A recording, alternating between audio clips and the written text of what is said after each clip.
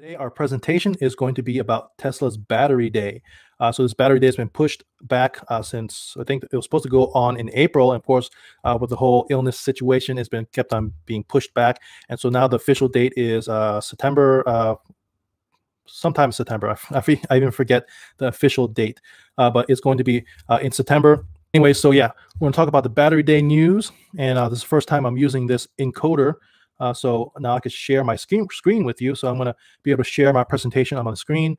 And so that's what we're going to do. So anyways, Battery Day is pushed back to September.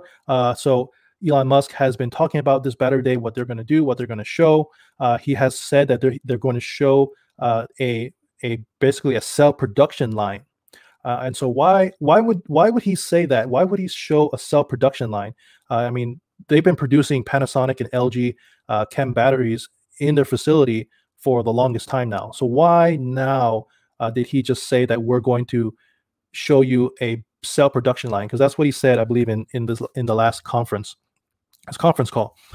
So you know, the Tesla factory it's basically set into two separate facilities. It has the LG Chem and Panasonic batteries.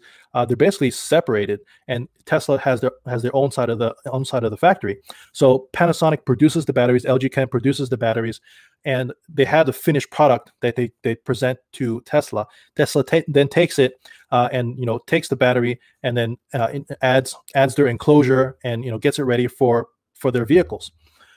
So now that he has said that they're going to show you this cell production line. So obviously, it's going to be something new.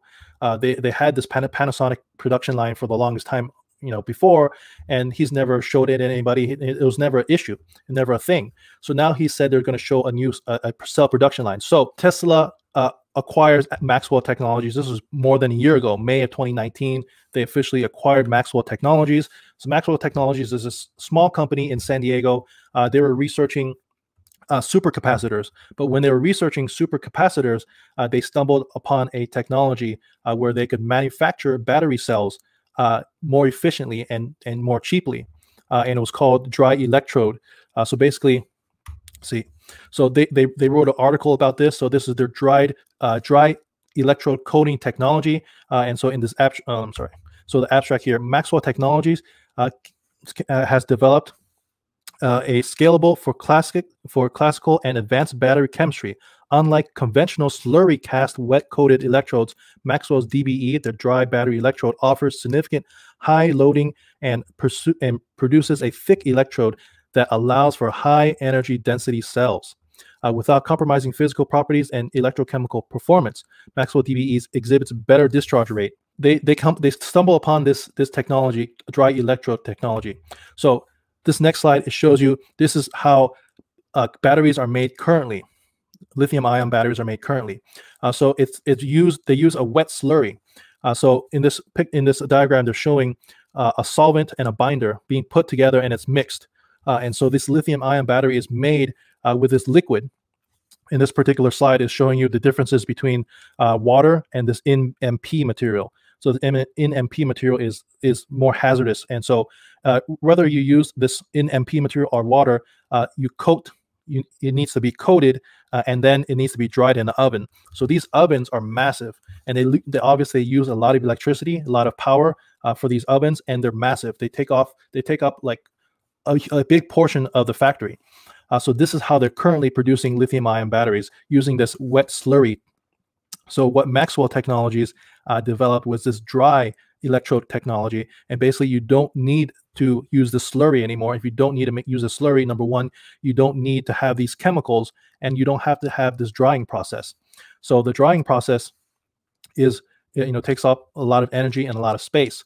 So if you get rid of this, then you could save a lot of time, effort, and money if you don't need to use a wet slurry. And so that is what MAXWELL Technology is, and that is why Tesla purchased MAXWELL Technologies for this dry electrode technology.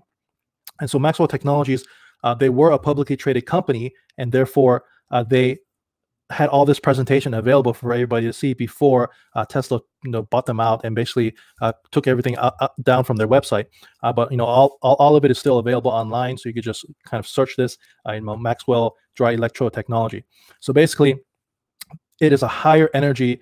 The battery is higher and a higher density, so greater than 300 watt hours per kilogram, demonstrated up to 500 watt hours per kilogram. So it extends battery life up to 2 times, extending battery life up to 2 times. So 2 times. What is Tesla's battery currently today?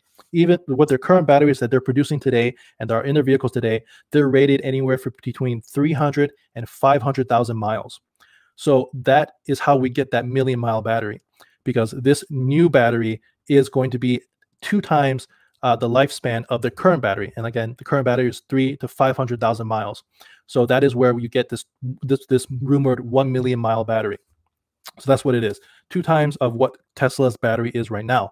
Cost reduction is going to be reduction up to 20% plus cost reduction for this dry electrode battery versus their wet electrode battery.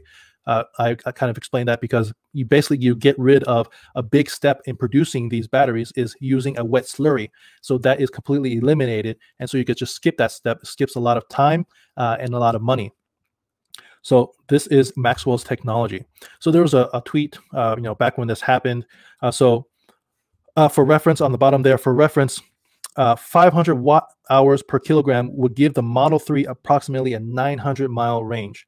Just think about that. 900 miles. That's more than any gas vehicle currently. Average gas vehicles gets anywhere from 300 to 400. You mean like a Honda Accord gets about 400 miles currently today in the 2020 Honda Accord. So think about that, 900 miles on one single charge. So this new battery technology would be able to pretty much destroy anything that's on the market right now. So they wouldn't do this, obviously, because nobody needs a 900-mile battery, and that's just wasted battery. So he goes on to say, sure, that's nutty that they're not going to do that. They would just make a smaller pack for cars and then reduce the price, reduce the cost of the car, and reduce the weight of the car. But why would they need such a huge battery? Obviously not for the Model 3, but they would need it for something else, like the Cybertruck, a bigger, heavier truck, and the Tesla Semi, a bigger, heavier truck. So some benefits of Maxwell's dry battery technology. We're just going to read over the highlight stuff. So Maxwell's dry battery technology might increase energy density by at least 20 to 30%.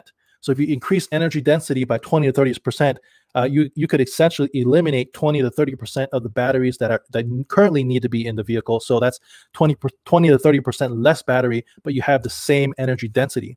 So with this new battery, you're going to have weight reduction, you're going to have cost reduction, but you're not going to lose any of the range. It's going to be the same range. You just remove 20% of the batteries, but you have still the same 20% gained by this new battery technology. Number two, consumers could see an increase in charging speed. So you're going to be able to charge faster. Right now it probably takes anywhere from 30 minutes probably on a level 3 supercharger, anywhere from 30 to maybe 40, 45 minutes. So you could reduce that time into probably 15, 20 minutes for a charge on a level 3 supercharger. And number three, building battery packs would be cheaper. So like I said before, yeah, you're going to reduce a lot of cost by using this dry battery technology. So again, which one of their vehicles do they need this battery? They need a massive amount of batteries, but they don't want extra weight. The Tesla Semi, Tesla Cybertruck, the Roadster. These are the batteries these are the new batteries that's going to go into their next generation vehicles and their big heavyweight vehicles. So Elon Musk in the beginning of June had this email. It was a leaked email, and so it's out on the internet everywhere. So it's time to go all out and bring the Tesla Semi to volume production.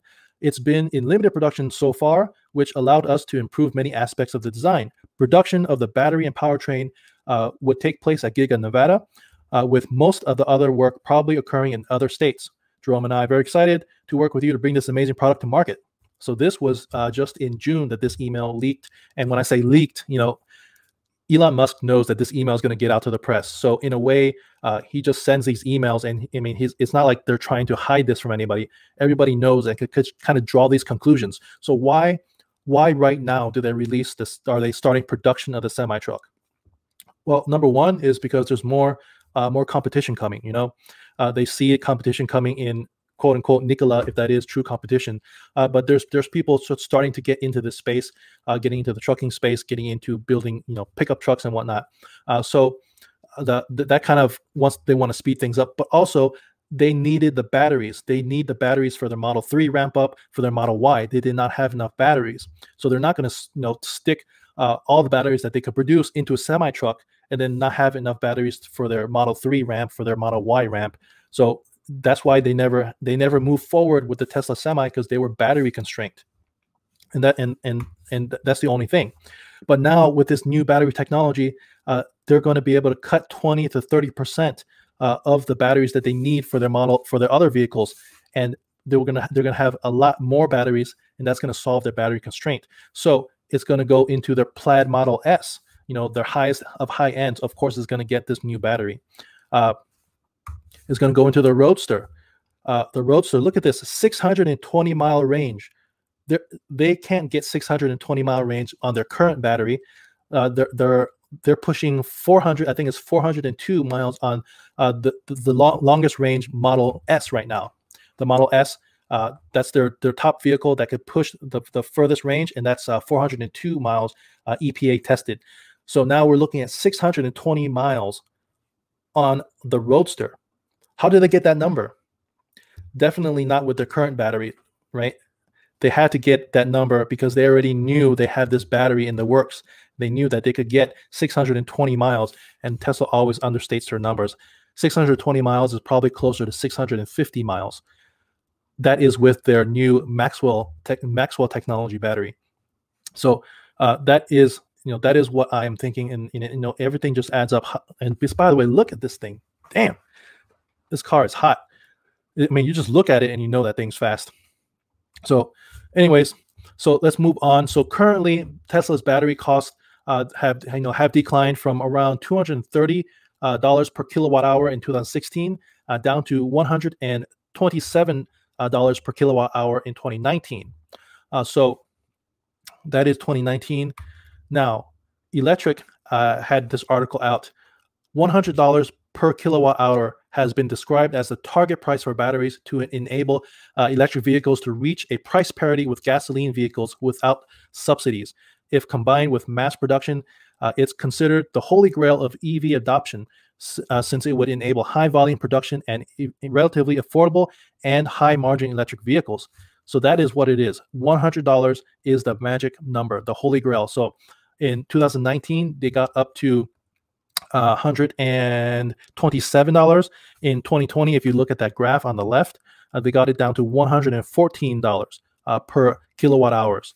So $114 for per kilowatt hour. And with this new battery technology, that is where they're going to get it under $100 per kilowatt hour. And so that is game over. That is the time when you look at a Tesla vehicle and you look at a gas vehicle for the same exact price. Which one are you going to buy? That's what it's going to come down to. When Tesla releases this battery and they bring down the cost to be comparable to a gasoline vehicle, it's going to be game over. The only reason a lot of people don't buy Tesla is because it's too expensive. That's basically the reason. That's probably like 80 to 90% of the reason. Other reasons might be they're just afraid of the range, right? But most of the reason is it's just too expensive. I mean, even the Model 3 starts at about 38, 39. If you add some accessories, you're looking at a $40,000 vehicle. So when you could get the battery down to on par with gasoline vehicles, that's when it's going to be game over. All right, so Tesla has these job postings out. Material batteries module engineer. So that is just more evidence that Tesla is looking to have their own battery cell production line. They're gonna still have Panasonic and LG Chem batteries, but on their high-end vehicles, on their Plaid Model S, on their Roadster, on their Cybertruck, on their Semi, they're going to be using their own battery that they have from MAXWELL Technologies, and that's why they're hiring materials and engineers for the battery cell production line. So guys, that is my full presentation about Tesla's battery and what it's all about, what they're going to announce on Battery Day. So that's my presentation. So thank you guys for watching, subscribing, give me a thumbs up. Catch you in the next one. Peace.